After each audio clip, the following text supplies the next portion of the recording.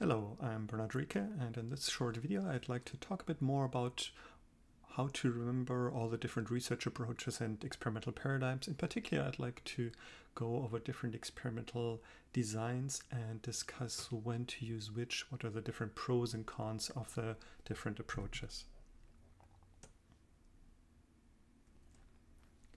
So in the second part of this short video series, I'd like to focus specifically on experimental designs, different ones that are most typically used in quantitative research. And these were done as part of a research methods course that I've been teaching over many years. So thanks a lot for all the students who contributed a lot to these different guidelines that I will show here. So the first experimental design I'd like to discuss is the repeated measures design, also known as within subject design, because the experimental design is within subject, meaning that each participant or subject is exposed to all the different conditions in typically a randomized counterbalanced order, whatever works best in your case. So this is really a great option if there's no problem exposing one part or each participant to all the different conditions that you have. So this can help to reduce the amount of participants you need, for example. So whenever it's sensible to use within subject design, it can be really your best choice. It gives you the most power and you don't need as many participants because each participant is part of all the different conditions. However, there's a lot of things to consider for within subject designs. A key aspect is carryover effects. So whenever there's anything that could carry over or bleed from one condition to the next, then it's not really feasible to use that experimental design, or at least you need to be super cautious. And this can be simple things like, okay, if you run a virtual reality study, then people might get sick in one condition and the amount of sickness might transfer to the other. Or if you learn something that affects your performance in the next one. Or if you want to basically expose people to whatever, the taste of something they have never tasted, like a gummy bear, for example, you can only do that once. Because afterwards, well, you've tasted it already, so you're not the same person in the sense anymore, so there is some transfer. So basically the order of the conditions matters, so the conditions must be reversible. And another challenge can be if you have multiple conditions, the whole experiment itself for each participant can be a bit lengthy. So fatigue, boredom, these kind of things can also be a bit of a challenge. So how can you try and avoid this? Well, the most important thing is really being aware of carryover effects and being super cautious.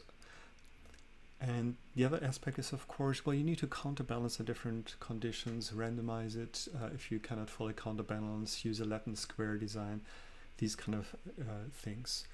Sometimes it can be useful to have breaks between the different conditions, especially if there's like short-term effects. For example, you're exhausted or you get motion sick, these kind of things. So whenever it's feasible to have each participant be exposed to all the different conditions and there's no strong carryover effects or anything like that, then this is a great method to use. The other key method that's often used is independent measures, also known as between measures or between subject design. So the idea is basically, if let's say you have two different conditions, A and B, then you split your group of participants into two different groups. You should obviously be careful to split them equally. You might want to counterbalance things that you might be aware have an effect, for example, age or gender or prior knowledge, all these kind of things. So this can be a great experimental design if you just want to keep it simple, if you have enough participants to distribute amongst all the different conditions, or if each condition just takes a whole lot of time, so a participant might just get tired or exhausted. And there's a lot of different ways you could do this. Like a simple one might just be a two-group independent measures design where you have two different participant groups and they undergo a treatment under control and then you measure something. You could of course do the same thing with a pre-post intervention paradigm or something more complex like the Solomon 4-group experimental design. And of course, between subject design is not without its challenges. So for example, you might have to just have a lot of different participants, which might end up being a bit of a scheduling nightmare. It might be quite expensive if you have to pay all these participants, and it can be a real issue if the between subject variability is really high.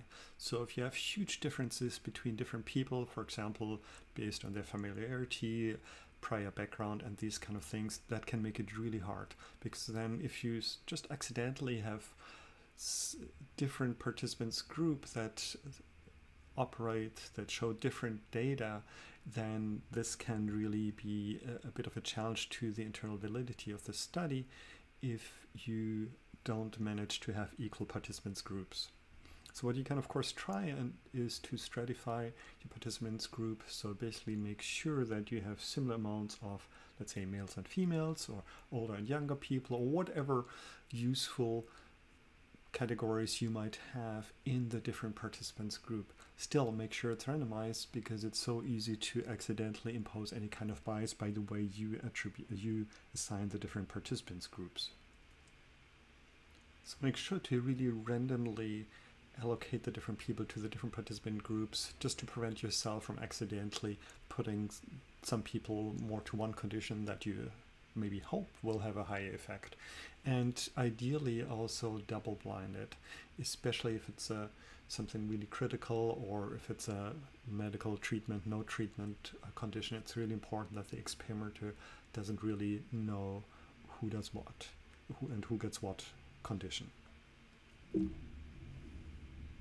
And finally, it's often recommended that if you can run a within subject or repeated measures design, it might be more powerful in terms of getting you an effect. And of course, there's also a way to combine the different methods, often called mixed designs. So basically, that's when some of your factors are within, some are between subject. And so, for example, a very simple one would be you have a pre-post intervention design for a treatment. So you have the within subject factor would be pre or post, or different timelines, for example. Between subject factor could be treatment versus placebo, and this can become arbitrarily complex. So ideally, what you try and do in mixed designs is to combine the advantages of the different methods and try to circumvent some of the possible drawbacks. So for example, if you have a clear carryover factor in one variable, then you might need to make this one a between subject variable, but others can still be within subject variable. Keep in mind, mixed designs can be a bit more complex to think about and also to analyze. So because these are kind of the two most common ones, I want to discuss some of the pros and cons of the different approaches. And here just discuss basically the possible advantages and disadvantages of within subject designs, and then the between subject design is basically just the opposite. So what are some of the advantages of repeated measures design?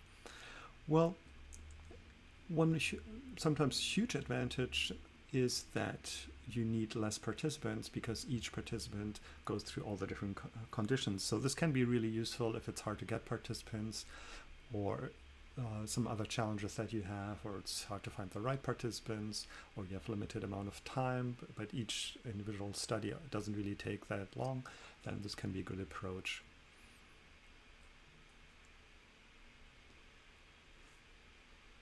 So this is also a nice approach if you want to investigate how people change during treatment. For example, for a more longitudinal study, if you investigate how things change over time depending on various factors.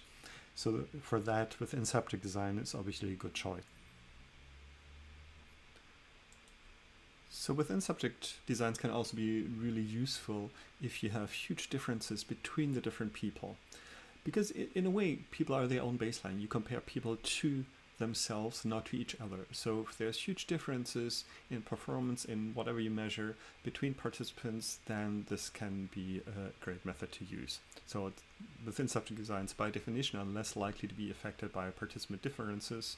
So often they result in higher power, so you're more likely to find an effect with the same amount of conditions. So, and that's basically because the different scores within subjects are less variable than the original scores. And of course, there's also some disadvantages. most obviously, you really cannot use or should not use within subject designs if there's some kind of irreversible impact from one condition to the other. So this could be a carry-over effect or effect. So, for example, people get fatigued, they might practice something that's related to skill learning. You cannot unlearn the skill. If there's an effect of time of day, if there's any kind of learning, if there's leaking, like a drug might still be in the system and so on, this doesn't work. Or, for example, if people get motion sick and virtual reality, then this can be a huge factor. So of course, if you counterbalance it, you can still include this as a factor and analyze it and see how big this effect is. But if there's something irreversible, or if it's like a one-shot learning, or you learn something that really affects your performance in the next condition, then this really needs to be taken into consideration. So people obviously counterbalance for these kind of effects. And one of the things that you can do is then, if there's just too many carryover effects, or if you cannot control for them and for all the confounds that these might pose, then just use an independent between subject design, or sometimes match sample design can also be an option. So the final experimental design I wanted to discuss, at least briefly, is single subject design, or sometimes known as steady state methodologies. Although they might be less common, they can sometimes be very useful. So especially if you have a very unique phenomenon that doesn't really occur very often, or you have only this one participant with that specific condition because it's very rare, or there's an accident that happens. So in the medical field, a lot of research has happened with very specific instances, brain damages, and so on, that of course you cannot induce in people, but if you happen to have a patient with a very specific condition, this can really be a great way to assess this. More general, if there's something very specific or unique about a specific case, that can be a good method, or if you really just want to do a deep dive into one specific case. It can also be useful if you just want to reduce unwanted sources of variation. So in a very simple design, you might just have one intervention basically and see how that affects the result. Or you can use more complex design like multiple baseline designs where you measure whatever you're measuring multiple times before the intervention. And these can really help to improve the reliability of single subject designs. You can also use irregular intervals to avoid any kind of specific weird things happening, or applying same treatment multiple times. Now, this can be a really powerful methodology for specific cases. Of course, one of the challenges that the results are not generalizable easily to other people, other situations, and so on. You did not randomly select a participant. Typically, it's when you have a specific participant or case that you can study. So it can be a great methodology for very specific cases.